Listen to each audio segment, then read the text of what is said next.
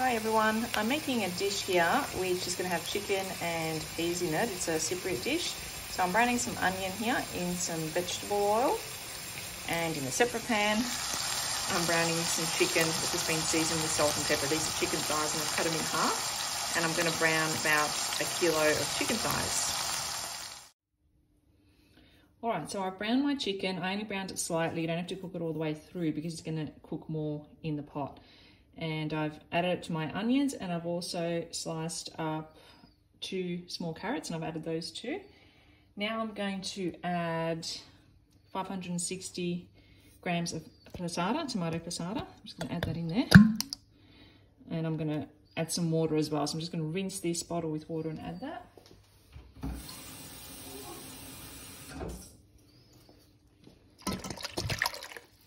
Okay, and a bit more. You want to cover the chicken.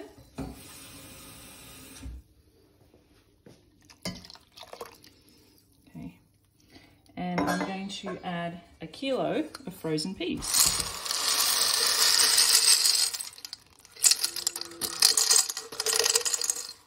Okay, all right, so now I'm going to also add about half a teaspoon of cinnamon. I may add more later. I'm going to try it and see what it tastes like, and I might add more.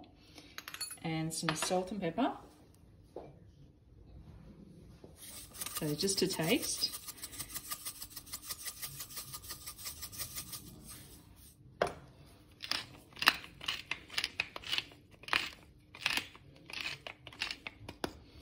All right, so I'm going to switch this back on, and we're going to cook this for about 10 minutes, and then I'm going to add some diced potatoes as well. I'm going to mix this through, put the lid on, cook it for about 10 minutes, and we'll be back soon to add our potatoes. Alright, so this has been simmering with the lid on for about 10 minutes now, and you can see that the peas are looking pretty well cooked now.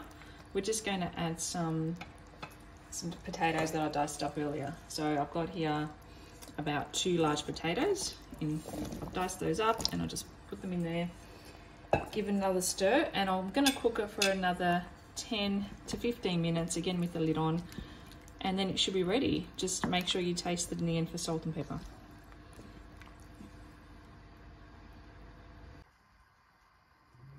Okay, so this has been simmering now for about 15 minutes, and the potatoes are cooked through really nicely. They're nice and tender, so is the chicken, and the seasoning is perfect. So we're ready to dish up. I'm going to serve it in a big bowl and have it with a squeeze of lemon on top and some crusty bread.